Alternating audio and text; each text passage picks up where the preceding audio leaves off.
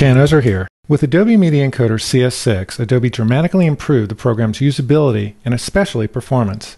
In this tutorial, I'll demonstrate all new features and provide a general overview of the operation of Adobe Media Encoder CS6. As an overview, Adobe Media Encoder, which you're looking at here, functions as an encoding engine for Premiere Pro and for After Effects, as well as a standalone encoder.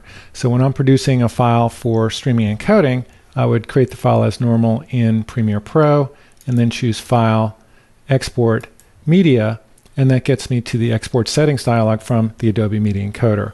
If I click Q,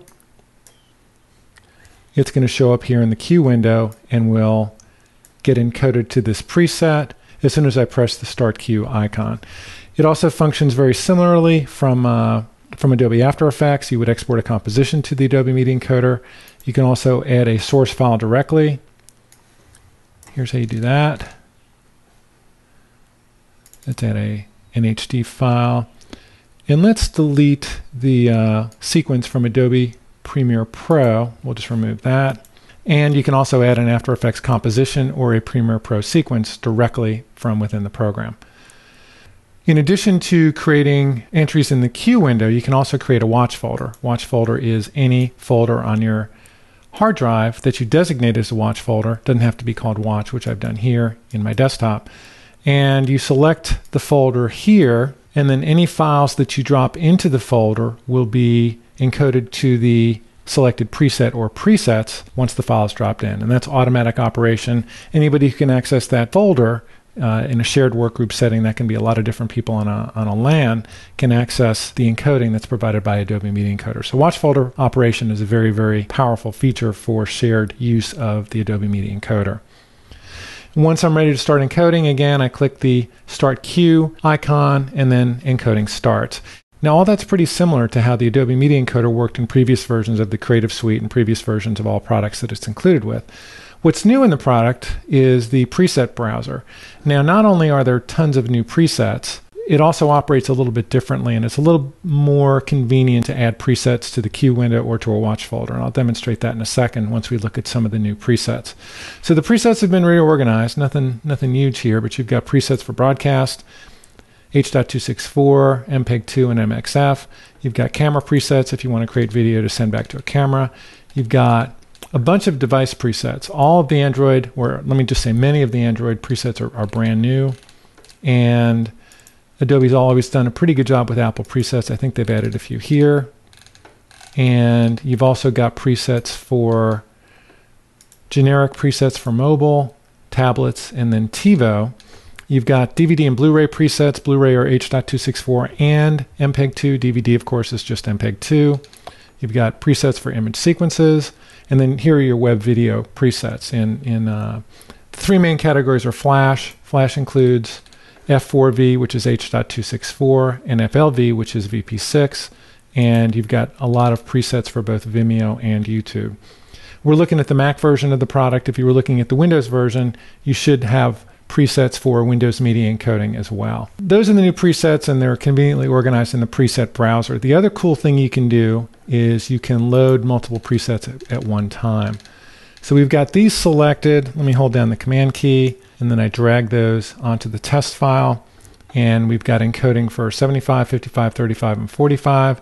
And then if I wanted to change this one to the 1800, and then I've got my presets set here. Let me add a couple more and just kind of random here, smaller ones. So this is an 8-core Macintosh. Let me add 8 presets to the test file that we've selected here. Operation works identically with watch folders. If you want to encode a single watch folder to multiple output presets, you just drag them on. And in previous versions of Adobe Media Encoder, you'd have to manually add a separate line item for adding a preset to the encoding batch. In this case, you can drag multiple presets onto the file, and then you get multiple encodes. Not a huge time saving, but it is a lot more convenient.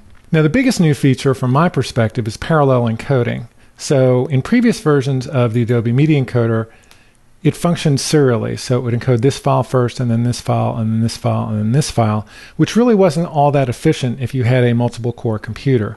In this version, it encodes in parallel, which means that in a second or two, you should start to see 8 different encodes of the same source file.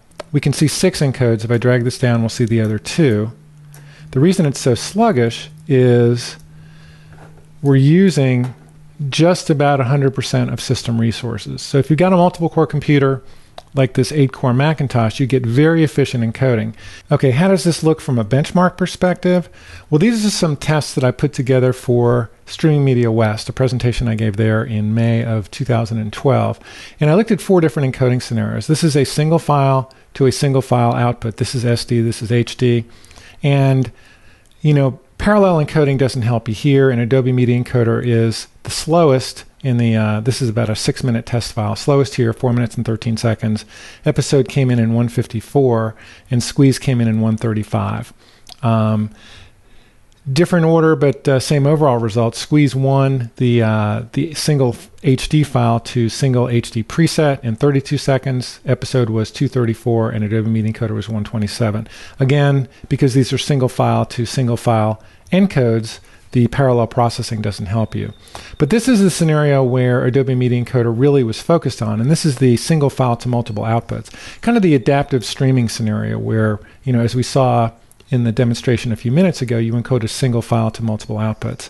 And here, Squeeze was 406, Episode was 1344, and the Adobe Media Encoder was 211. So this is the real sweet spot for the new encoding. And it's a very relevant sweet spot because a lot of producers are starting to encode a single source file to multiple outputs. And then this is the last scenario. This is 8 files all to a single output. And as we see, Adobe Media Encoder is slowest here because parallel encoding isn't going on. Okay, so that's Adobe Media Encoder CS6. The new presets browser makes its growing family of presets a lot easier to find and apply, while parallel encoding really speeds one-to-many encoding scenarios. I'm Jan Ozer. Thanks for watching.